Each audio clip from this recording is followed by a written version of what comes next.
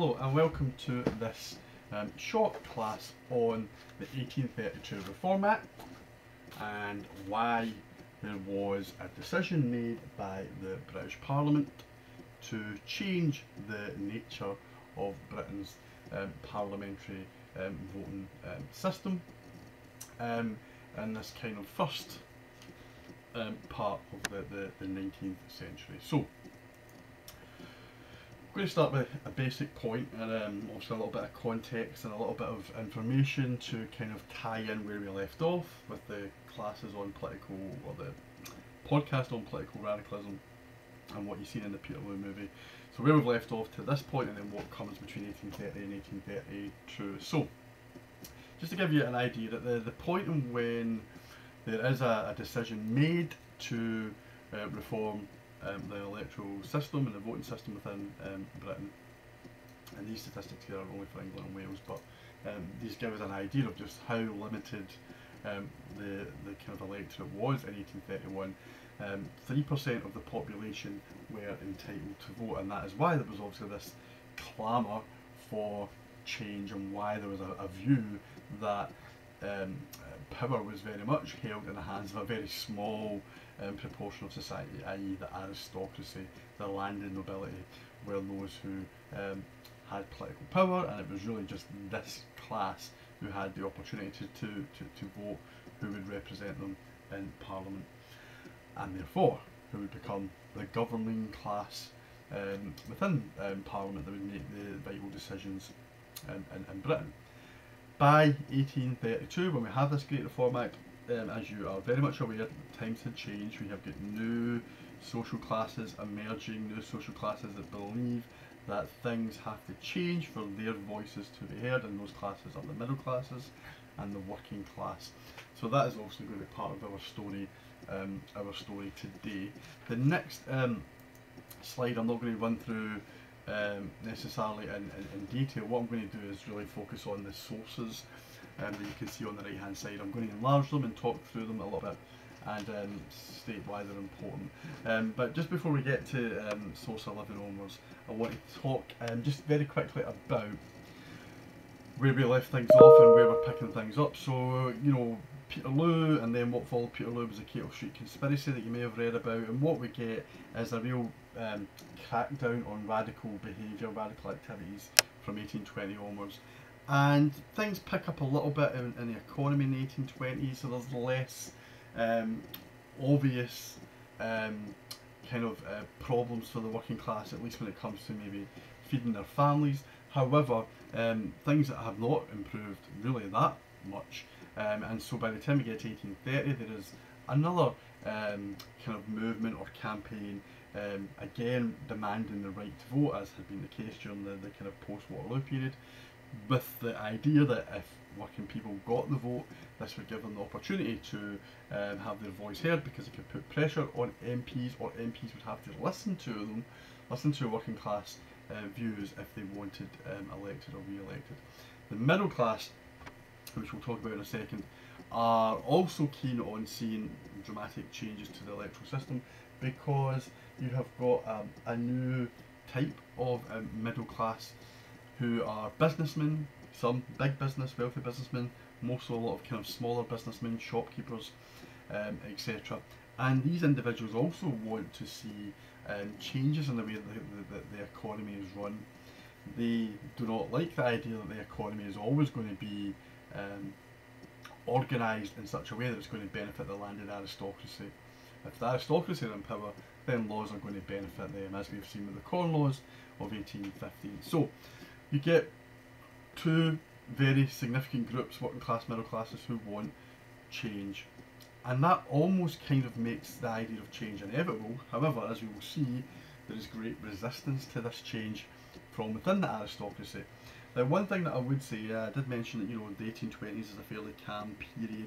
There were changes that took place during this point. So the repeal of the Combination Acts occurs, and that gave the opportunity for workers to set up trade unions. So that may have galvanised working class desire and demands for change. But one of the things that actually does open up the way for a return to kind of a reform or a desire for reform to be placed back on the agenda was actually internal schisms and splits amongst the ruling class, especially within the Tory party. So we might call this high politics, and it's the Whig party who take advantage of these splits and divisions. The main split and division really comes over what we call Catholic emancipation, which occurs in 1829. This was giving Catholics the kind of full rights that other British people had, those who were members of the Church of England or Church of Scotland. And some Tories were in favour of Catholic emancipation, others were not. We have to remember that there had been a long tradition of anti-Catholicism within Britain. This was seen in the Gordon riots that I mentioned to you way back in week one, when violence in London erupted when Catholic emancipation was suggested, approximately 50 years before it actually took place. So the Whig Party kind of take advantage and exploit this division within the Tory Party over Catholic emancipation. But there's also lots of personality clashes as well, and the king dies and a new king is in place. So there's maybe the possibility, the window of opportunity for change. Why do the Whigs, who we have to remember are part of the ruling class, part of the landed aristocracy, why would they maybe favour change? Well, something we're going to have to look at as well. But the Whigs are of the view that, well, maybe if you do allow some other sections of the population to vote, maybe the Whigs could benefit from delivering reform, and then those who benefit from reform will go on to vote for the Whig Party. There is also something I'm going to touch on as we run through this this little story. There is also not just working class trade unions, kind of continuation of working class kind of groups and unions who want change, but also the middle classes start to organise as well. All of these factors, and in addition to that, in Europe, revolution in the 1830s in Poland and in France and in Belgium, all these factors together make the idea of reform as a means to safeguarding aristocratic rule desirable. Now, I'm going to run through these sources. I'm going to start with source 11, but I've split source 11 into A, B and C. So the real, I guess, desire for change comes in the fact that the parliamentary system within Britain is badly in need of reform, because there was a real issue when it came to representation of individuals, which we'll see when we look at franchise, but first and foremost representation of areas. And you can see here that there are some parts of the country that are inadequately represented. Some of these are counties, some of these are town areas, and one particular area that was often highlighted as a real key reason for reform is the existence of rotten boroughs. Rotten boroughs were places in which there were MPs returned, but with very, very small numbers of an electorate in place. I'm going to quote very quickly from the historian Fraser here, who gives us an example. I'll just quote her directly. An example of some of these issues to do with rotten boroughs or unrepresentative places in Britain at this point. So one of these rotten boroughs, the one that is often cited by historians, is a place called Old Sarum, where two MPs represented quite literally a lump of stone and a green field, which suggests that something had to change here.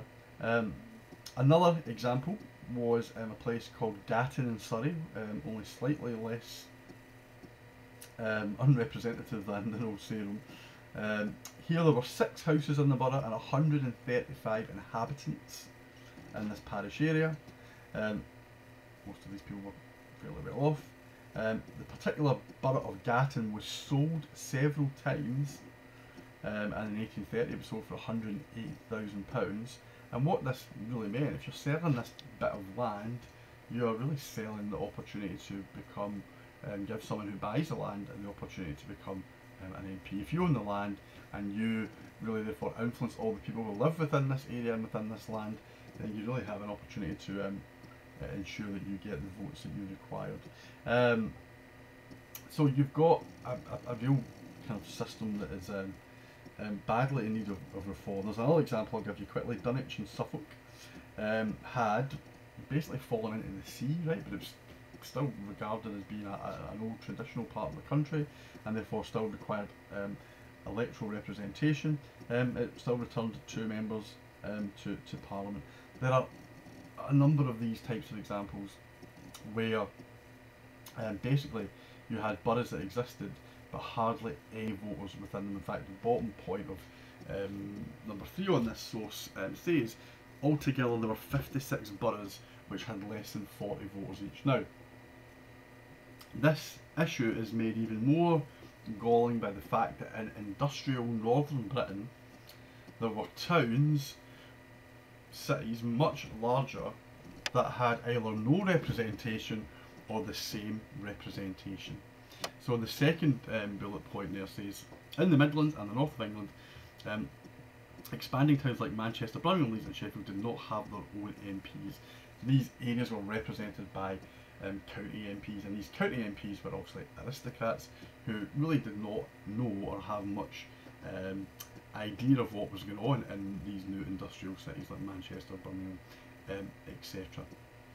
So something had to change, right? You had to get away with these small counties and kind of bring about a kind of more fair and equal form of constituencies, a bit more like what we have today. Now, the other issue was the franchise. Now, this is the major issue.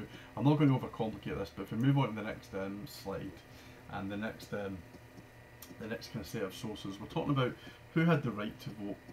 These bullet points here, 1 to 5, really tells about the complexity of the system, all these different types of boroughs, and within different types of boroughs across the country, different people had the right to vote. What we really just want to take from this is, and we know because I've just mentioned it, you know, we're talking about 3% of the electorate having the right to vote. Who did not have the right to vote? Well, the working class could not vote, and the vast majority of the middle class could not vote. If you were a wealthy enough factory owner, you could probably buy yourself a seat somewhere. But on the whole, and therefore you could become an MP, but on the whole, we see a system which is very much one based on the aristocracy being in power and the aristocracy voting other members of the aristocracy into power. So a fairer electoral system, give the vote to the middle class, give the vote to the working class, it was suggested, would mean that the aristocracy would have to change their ways or possibly face losing seats because middle class candidates and working class candidates could take their place, although there was no discussion or debate at this point about paying MPs, so the idea of working class or most middle class voters ever becoming MPs seemed highly unlikely. Finally, political corruption, which I've kind of touched on already. There was a real opportunity to kind of buy and sell seats, and that is something that happened in these smaller constituencies, especially in the south of the country. So here is the kind of belief, or the belief that reform is needed based on these points, and then we get the reality. So although there was a demand for change, although places like Old Sarum, you know, had 7 voters and 2 MPs, there's no guarantee that, you know, what seemed like a very obvious requirement for change, there's no guarantee that this would be bought or accepted by the ruling class, right? Why would the ruling class vote to change a system that benefits them? I'm just going to read through some of these sources.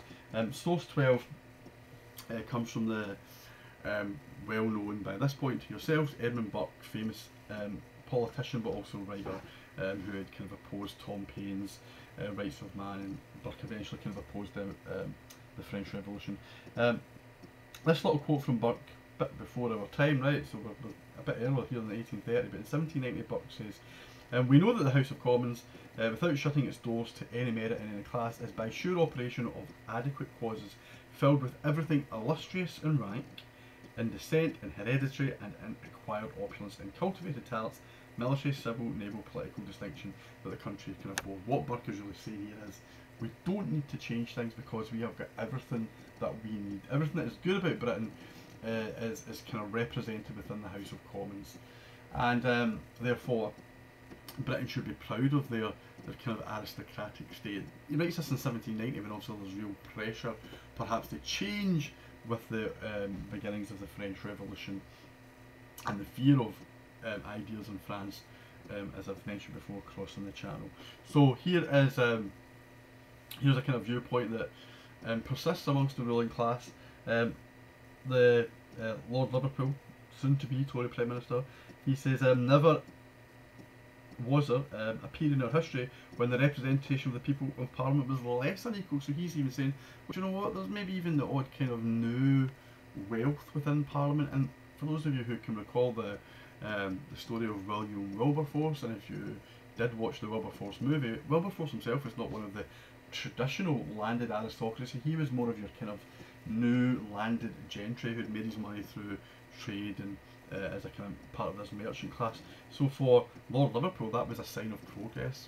Here's interlopers who are now part of the system.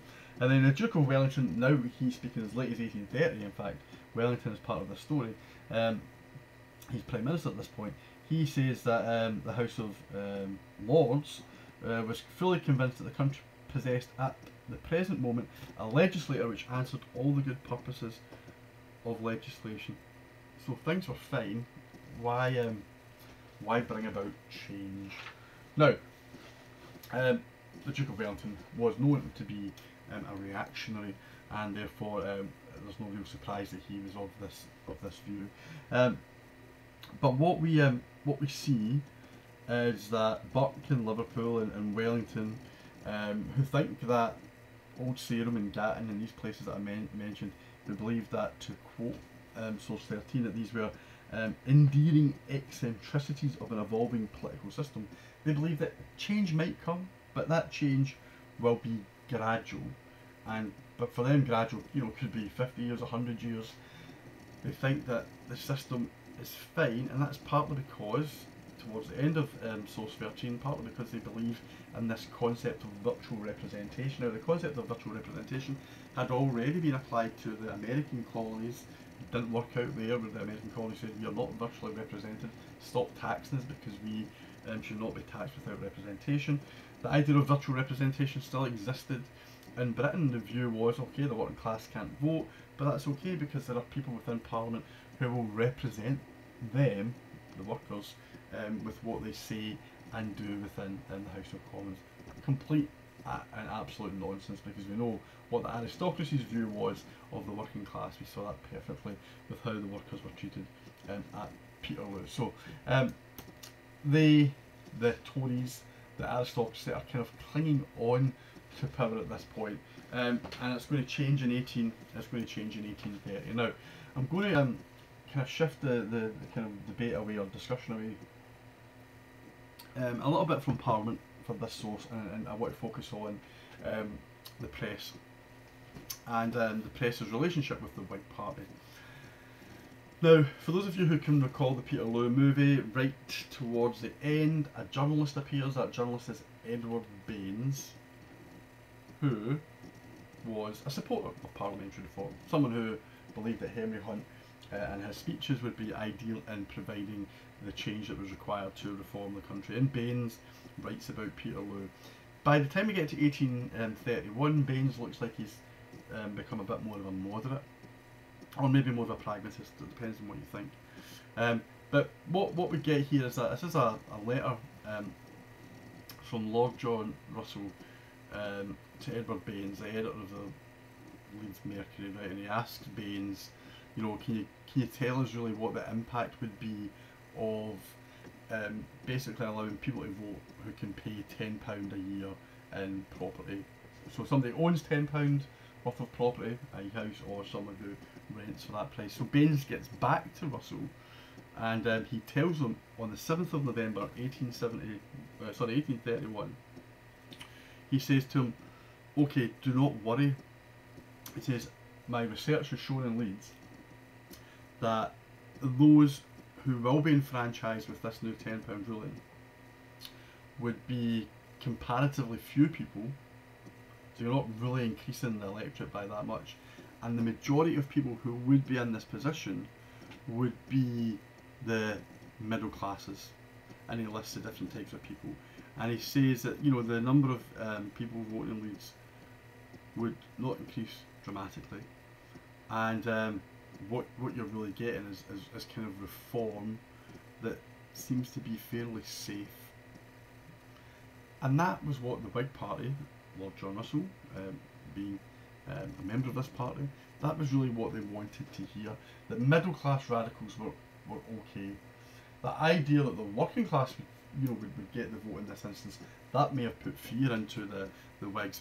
But based on what Ben says here, that's not going to be the case. Which takes us to Parliament, and on this occasion I want to take you to where it says source 16. And here we have got a fairly famous speech by the Whig MP Macaulay, Thomas Macaulay, who was also a historian. And Macaulay makes a speech in Parliament where he says that if we do reform, I should say this date is also 1831, right, a little bit before Baines's research. But what Macaulay says is, look, if we have reform, it can be reform that is preserved. So make these little changes now, and then we don't have to worry about changing the system again. It's kind of something that we won't have to deal with again in this lifetime. So what Macaulay does and says is, if you give the middle classes the vote, some of the middle classes the vote, then that should be enough to keep them content. That should be enough to make them feel part of the nation, right? As the source says at the very top, admit the middle classes to a large and direct share in the representation, and this would avoid any violent shock to the institutions of our country. He says, I say, sir, there are countries in which the condition of the labouring classes is such that they may safely be entrusted with the right of giving them the vote. That's America at this point, some parts of Europe. But that's not the case in Britain. He says you can't trust the working class within Britain. They're too radical. Their wages aren't high enough. They are likely to riot on occasion. We just can't take that risk. And therefore, if we did give them the vote, can we really trust them because they don't have the education and the ability to make sensible decisions because they don't own property? So let's just give the vote to people who have property. So you kind of see the pragmatic view that emerges within the Whig Party. It's seen even more so in source 17, which is on the same page, also from 1831.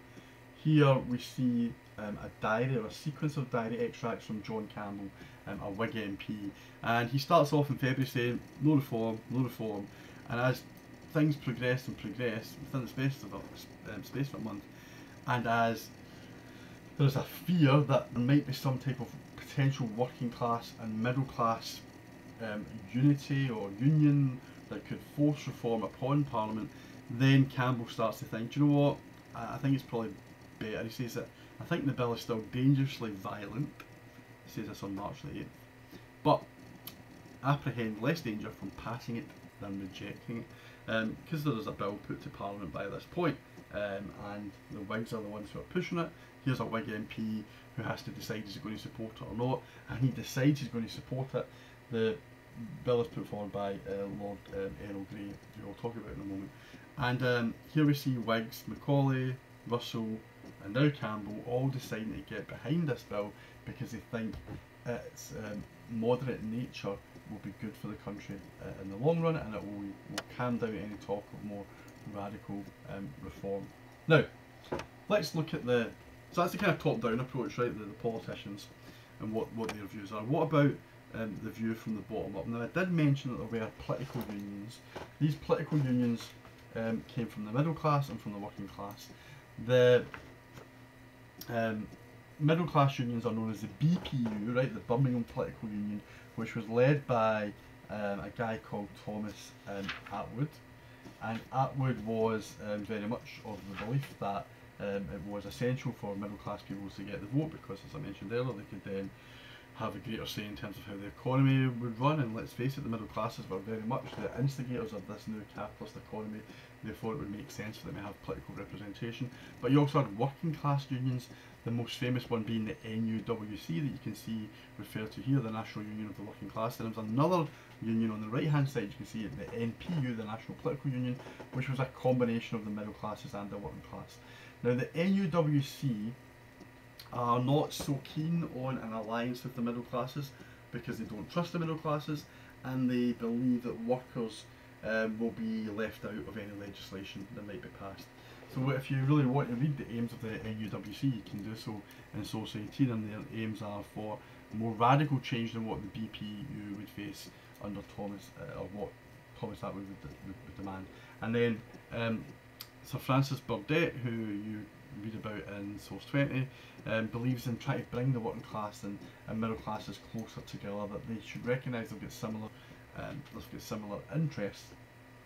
And Attwood, to some extent, had that view. He believed, well, it wouldn't do any harm for these middle class unions to have the potential force of the working class behind them to convince Parliament to reform.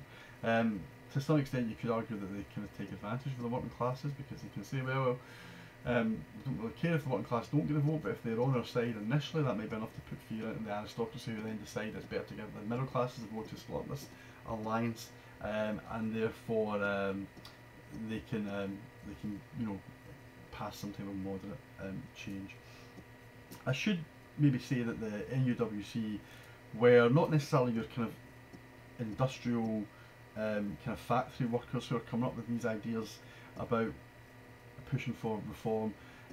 They are also going to benefit from it, but it's actually your more kind of artisan, slightly more skilled, wealthy members of the working class in places like London who come up with the idea of pushing for reform again by the 1830s. And as I mentioned, context as well of revolution in Europe does also add to the fear that the aristocracy is kind of experiencing at this point. So fear of a working class, middle class united approach, united front, as well as just kind of a general sense that things were changing within the world. So that is where we're kind of at in 1831, a desire for change, with only kind of the most staunch Tories being opposed to it, and as we'll see, the House of Lords. So the Reform Bill does get put forward in 1831. It's rejected, I should say, mostly by Tories. It's proposed by in March 1831 by the Whig government, Lord Earl Grey. Suggested that there should be a disenfranchisement of some of these boroughs that we spoke about, abolition, some seats completely, these ones that have only got a handful of voters, redistribute seats to large towns, and all of this would probably increase the electorate by 500,000. So obviously fairly moderate. It fails to pass Parliament, so the Prime Minister, Earl Grey, is forced to go back to the polls in the summer of 1831. So the bill is brought back again after the election, an election which the Whigs win, which means they can get their vote hopefully through because they've got more seats. It's a little bit like what happened with the Tories regarding the Brexit bill. They had to have another election to make sure they could get the seats that they needed to kind of get their Brexit bill passed. So the bill does pass in September of 1831. However, the House of Lords rejected it. So some historians, including E.P. Thompson, who I've already referred to in previous classes, historians argue that Britain was maybe as close to some type of revolution in 1831, October, September 1831, than at any other point in her history.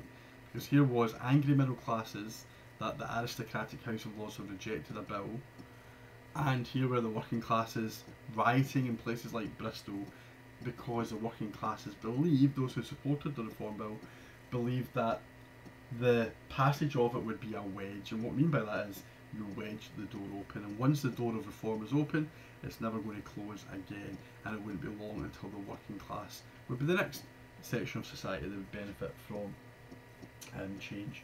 So the kind of situation we get in Britain as we come to the end of 1831 is one of the potential for chaos and disorder.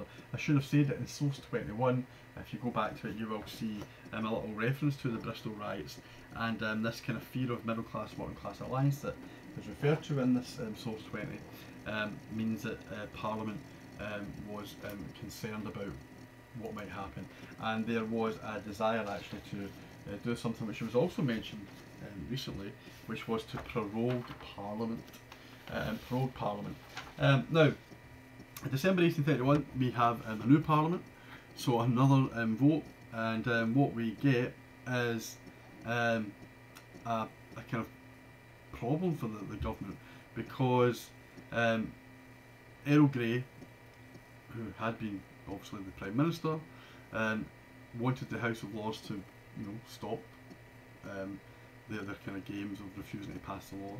Grey goes to the King and says to the King, you need to appoint more peers to the House of Lords that are pro-reform.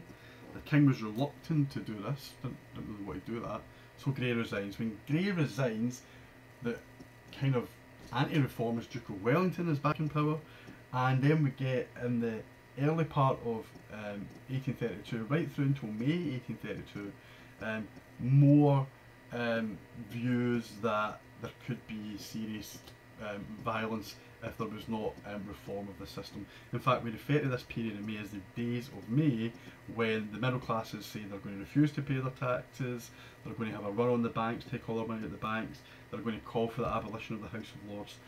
That pressure that comes from the BPU and the working class political unions eventually forces the King to bring Grey back, remove Wellington, appoint more peers, and the Reform Act is eventually passed in 1832. Did it benefit the working class? Well, Source 22 shows us that no, it doesn't. The Poor Man's Guardian newspaper in October 1832 reports on the passing of the Reform Act, and makes the point that many working class radicals have been saying, which was the middle classes will settle us out. In fact, this is referred to in this source where he talks about, the bill was in effect an invitation to the shopocrats, that's the middle classes, of the enfranchised towns to join with the wigglocrats of the country. So that's your kind of landed gentry. And in the process, keep the common cause of keeping the people down, i.e. keeping the workers down, if you could unite the middle classes with the aristocracy.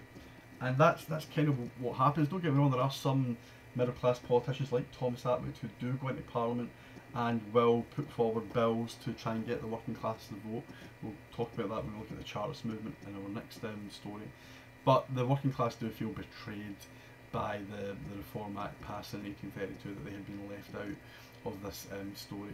And as you can see scribbled on the right, this Reform Act did much to finally separate the working class from the middle class radicals.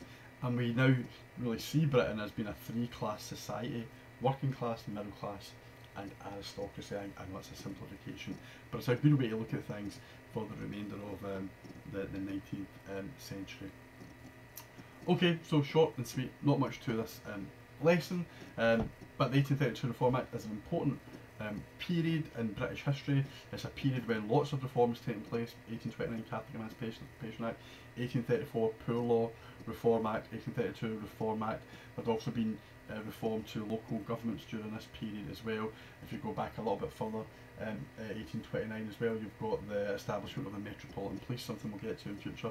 So there's a lot of changes taking place within Britain at this point, but most of these changes benefit the middle classes, and the middle classes from this point onwards are going to have more power, and that's only going to increase and increase as the century progresses. The story of the working class and where they fit into this is something that we'll have to examine again, and that will come under our next topic of Chartism. But for now, thank you.